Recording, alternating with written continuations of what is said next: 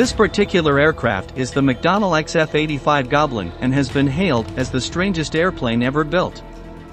In an era of aeronautical research boom, the United States Army Air Forces approved the creation of what is known as a PARASITE fighter.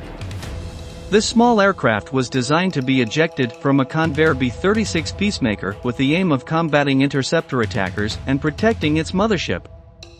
Once the mission was complete, the small and peculiar fighter would return and reattach to the bomber it came from.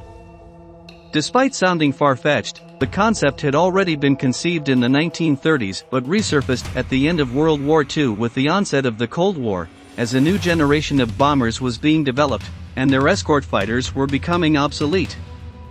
The promise of revolutionizing aerial combat seemed about to happen, and that's what we're going to tell you in this military aviation video. Fasten your seatbelts, and let's get started. Let's first contextualize why there was a need for an aircraft of these characteristics. During the Allied air offensive against Nazi Germany in World War II, U.S. bombers like the B-17 Flying Fortress, B-24 Liberator, and B-29 Super Fortress faced fierce opposition from Luftwaffe interceptor planes. The U.S. Army Air Forces developed long-range escort fighters like the P-47 Thunderbolt and P-51 Mustang to protect bombers during ambushes. After the war, aeronautical technology evolved, and a new generation of bombers with 5 times the range was developed. The Boeing B-50 Super Fortress and the Convair B-36 Peacemaker were some of these state-of-the-art strategic bombers, but with more powerful aircraft came new challenges. The U.S. Army Air Forces needed a new defense strategy, as their escort fighters were inadequate and unable to defend the new models.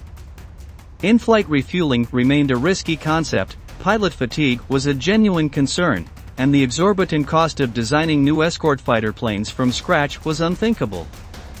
Engineers would have to consider other innovative and creative solutions. With the advent of the Cold War, the idea of the PARASITE plane was revisited, following the original guidelines but refining some of the concepts. Engineers were pursuing a design that not only met the project's specifications but was also fully operational. Aircraft with these qualities were not a new idea, they had a long and complex history.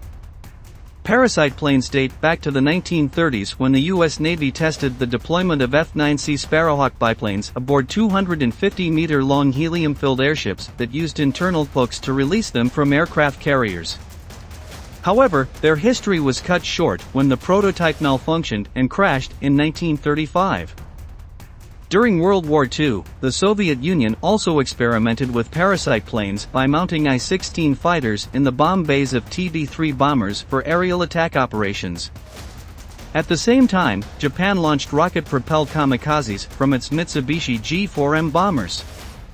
As seen, it was an idea that initially seemed appealing to all air forces worldwide but eventually became cumbersome in implementation.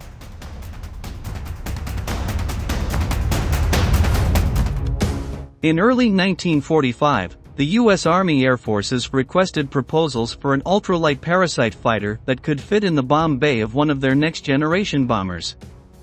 Only one company, McDonnell Aircraft, then a young aerospace manufacturing company based in St. Louis, Missouri, submitted a proposal.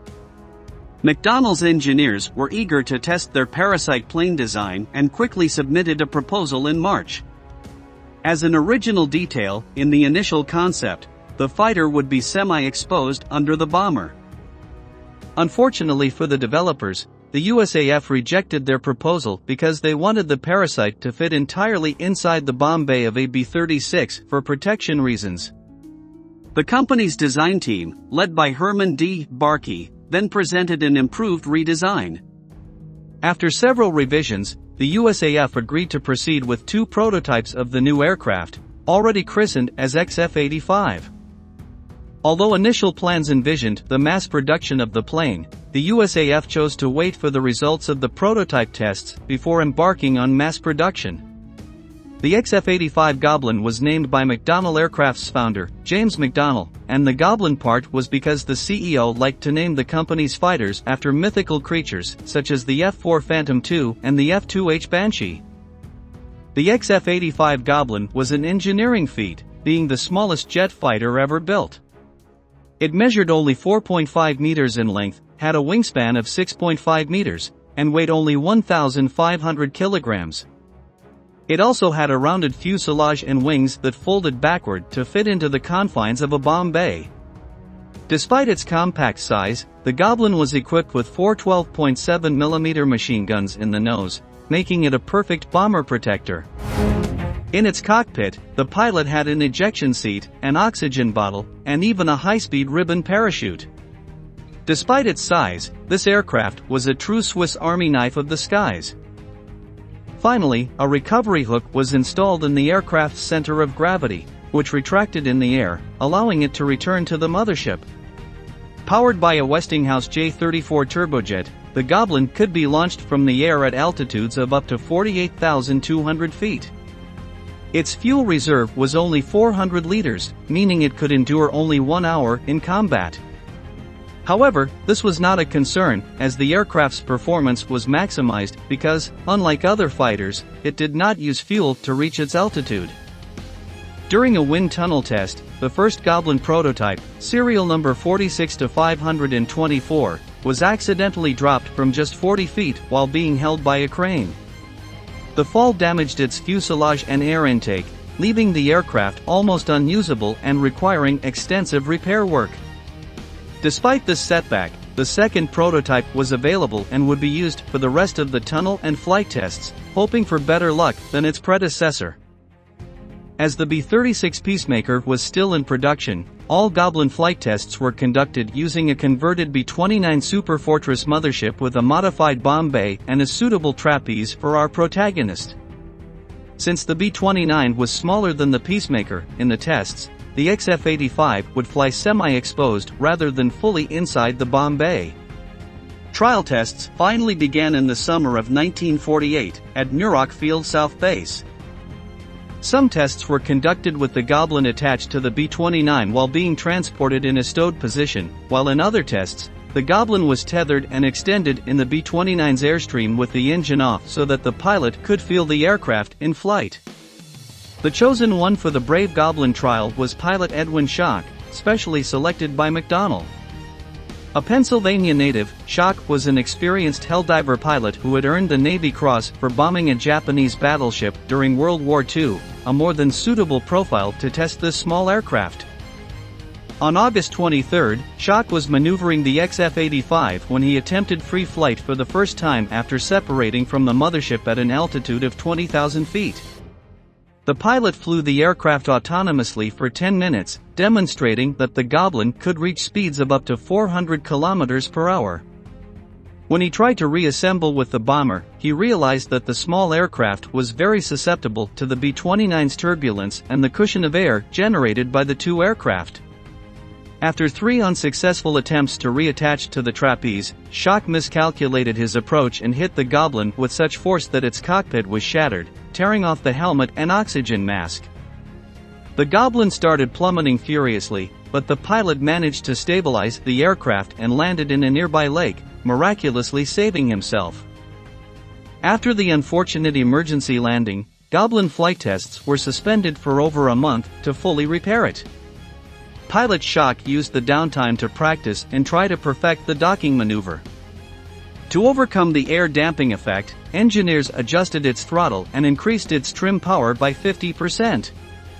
On October 14, 1948, the pilot could finally successfully release the Goblin and reattach to the B-29, but just a week later, Schock had difficulty hooking the Goblin to the bomber's trapeze. He failed 4 more times before hitting the trapeze bar and breaking the nosehook of the aircraft. Once again, he was forced to make a forced landing at Muroc Field. When the damaged first prototype became available for use again, it was reintegrated into the test program and completed several captive flights, but it presented the same problems as its second version. It seemed that the hooking and unhooking of this model were an unsolvable problem. According to Schock, the Goblin was stable, easy to fly, and also recovered well from spins. However, test flights continued to reveal that the turbulence experienced during its approach to the superfortress was a significant problem, so upper and lower fins were added to the Goblin's fuselage to compensate for increased directional instability during the docking maneuver. Still, the hook seemed to be the most serious complication because, despite being in a fixed position in the initial flights, in subsequent flights, it moved from where it should be, making assembly difficult.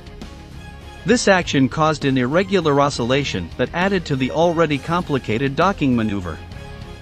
Small aerodynamic fairings were added to the hook to try to solve the problem and reduce jolts when it extended and retracted. However, once flight tests resumed in the spring of 1949, Schock continued to have difficulty hooking onto the superfortress, and once again, he damaged the aircraft before resorting to another emergency landing. Finally, the premature end of the XF-85 had arrived. The two Goblin prototypes flew a total of 7 times, but only 3 of the flights resulted in a successful docking. Ultimately, the Goblin revealed mediocre performance compared to modern jet fighters, coupled with the demanding piloting skills required for docking. Technology had also caught up, and practical in-flight refueling was already being developed for fighters used routinely as bomber escorts. Furthermore, Soviet jet engines were already surpassing the XF-85, and the United States was working on new long-range escort fighters using wingtip fuel pods.